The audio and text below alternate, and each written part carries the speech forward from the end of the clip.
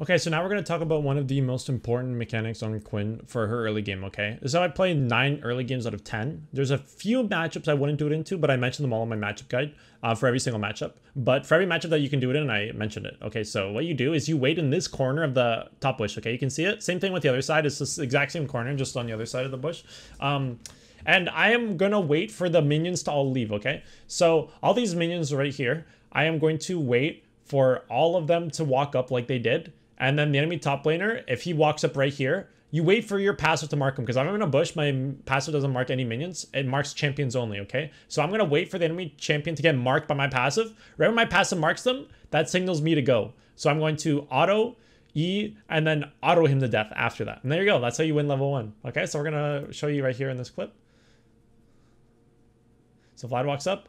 And then we fight him. And you can see I'm out of the minion aggro. That's why you wait for the minions to leave. So if I do this like this, you wait for the minions. The minions aren't touching you. So there you go. Now Vlad can't walk up. So you want to do, after you do the cheese, you want to stand in between the wave and him, and then keep fighting him. So you see there's no minions are targeting me.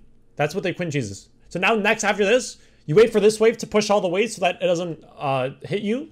And then you're going to do the same thing. So you wait in this bush till all the minions walk up. Then when all the minions walk up, now I can do the same thing. There you go. Now you're back in the wave. And there you go. So you do the Quinn cheese. I can do this in most matchups. Now Vlad can't play the game. He loses XP. I have a level lead. And he can't farm. You can start off all your early games like this. It gives you such a big win. Just keep practicing it, and you'll be able to get it.